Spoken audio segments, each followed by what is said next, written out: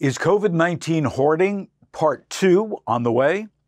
As COVID-19 cases continue to increase here in the U.S., we should get ready for shoppers who want to once again stock up or hoard as we see the increased stress about food shortages and the economy flare up.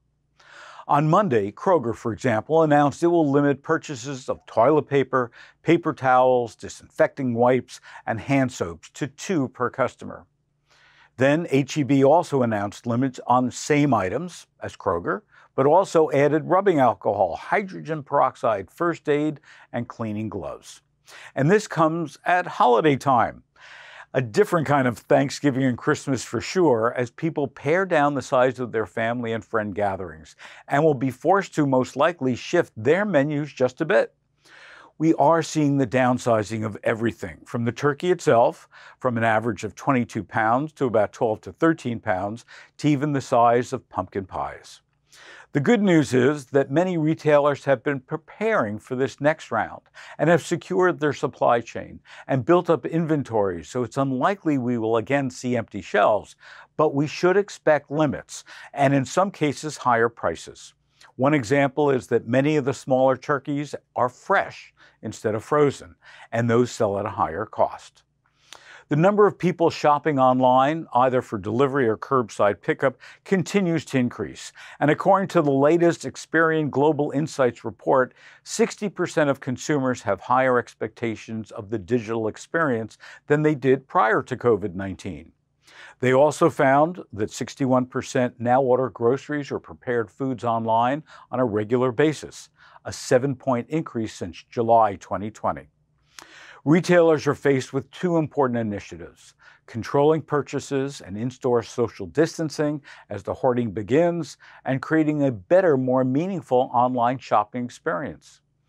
The Experian survey also found that 1 in 3 consumers will only wait 30 seconds or less before abandoning an online banking transaction, which puts even more pressure on the grocery online space. Just how long will a shopper search on your platform for a gluten-free stuffing for that turkey? If their search results, as mine did, bring up stovetop stuffing mix as the #1 selection, which by the way is the antithesis of gluten-free with enriched wheat flour as its first ingredient, how much confidence did you just lose?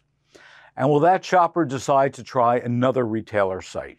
Or just order from Amazon, which in seconds for me brought up dozens of gluten-free stuffing mixes?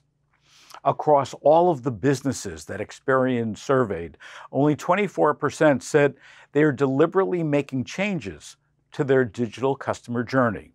We have to do better than that. So what does hoarding have to do with digital? A lot.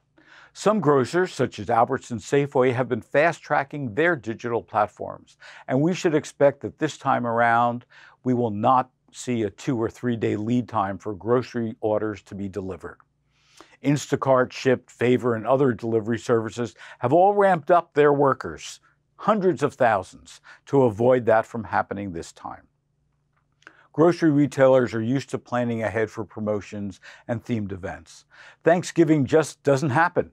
Grocers have been planning for 6 months to make sure that this superfood holiday takes place as frictionless as possible, from the turkey farm to the store to the consumer.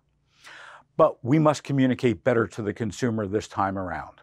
They're still fearful of going into stores with plexiglass barriers where everyone is wearing a mask.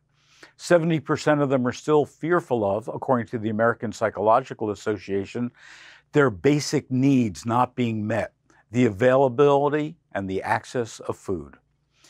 Many grocers already have communication plans in place to reassure their shoppers that there will be food on the shelves. We also need to ensure that we communicate that there may be shortages, and ordering online may well alleviate much stress during an already very stressful time.